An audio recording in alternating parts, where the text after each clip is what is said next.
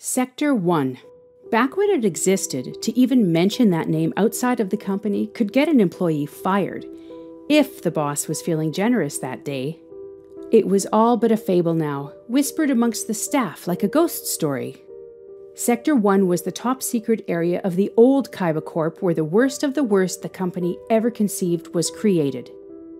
Biological weapons, WMDs, bombs capable of taking out entire continents, missiles capable of taking out the entire human race, you name it. If it pushed the boundaries of ethics, it was made in Sector 1. Seto's knowledge of the specifics was limited. Once, he'd asked Gozaburo what went on behind closed doors in Sector 1, and was met with a hand to his throat and a threat to never mention that name again, or else. Once he'd taken over the company, Seto found he had little interest in dwelling on past affairs, and had turned his attention to his vision for the future.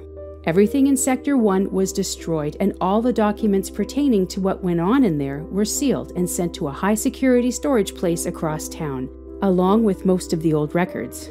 That was why neither Seto nor Noah could discover at the press of a button just what Lamia had been working on, but Noah explained this.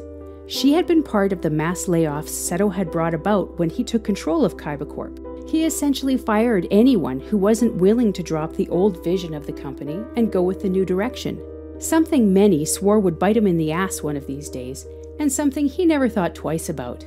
At some point in amongst all of this, Seto had picked up his pen and resumed tapping. It was a nervous habit he didn't realize he had, and one that his brothers had been too kind to point out. But the more times his pen hit the desk, the more concerned Noah grew. Maybe it's nothing. Maybe she wasn't working on anything that bad. It doesn't matter what she was working on. What matters is that she lied about it. What will you do? Will you ask her about it? Yes. But not in front of Mokuba. He doesn't need this. Noah immediately understood, and before Seto headed out the door for a meeting, he promised not to say a word to Mokuba.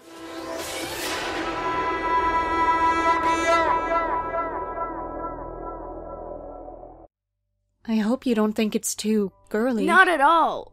But are you sure you want to give this to me? I mean, she was your sister. But she was your mother, and it's only right that you should have something of her to keep with you. I don't even remember her. Or Dad. Not clearly. I try to, but the older I get, the harder it becomes. Every time I try to recall anything about them, all I can see is Seto. Is that bad? Of course not. If anything, it's to be expected. You were only very little when they died.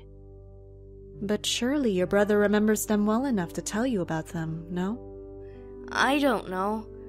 Seto doesn't talk about our parents ever, or the past as a general rule. Surely he would if you asked him to.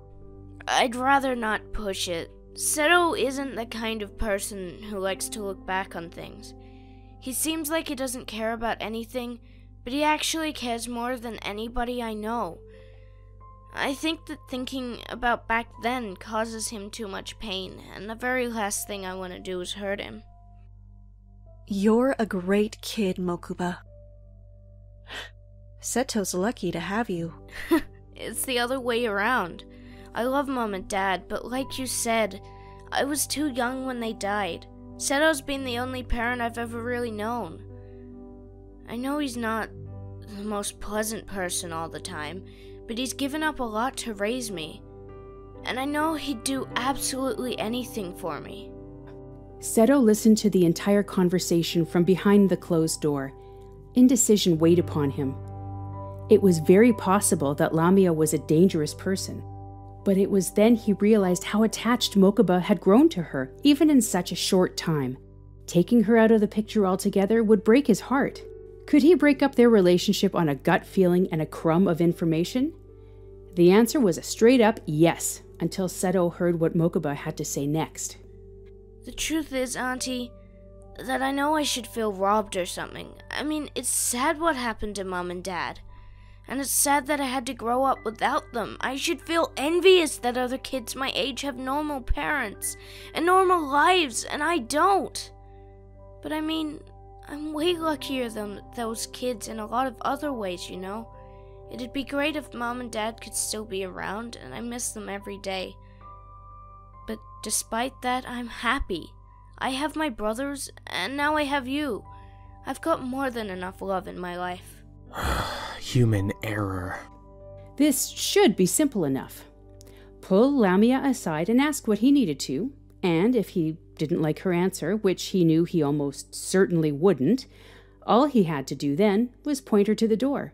Sure, Mokuba would be cut, but he'd get over it eventually. But what if he didn't? Was it worth potentially risking his safety so as not to sacrifice his happiness? If Seto dropped Lamia from their lives, Mokuba would be devastated. But if he let her stay, there was a chance he could be at some kind of risk. Seto decided then and there that the wisest thing to do would be to collect more information. He resolved to go the very next day to the archives where everything concerning Sector 1 was kept. But not before sending out a silent fuck you to whatever celestial being that decided parenting should be so damn difficult.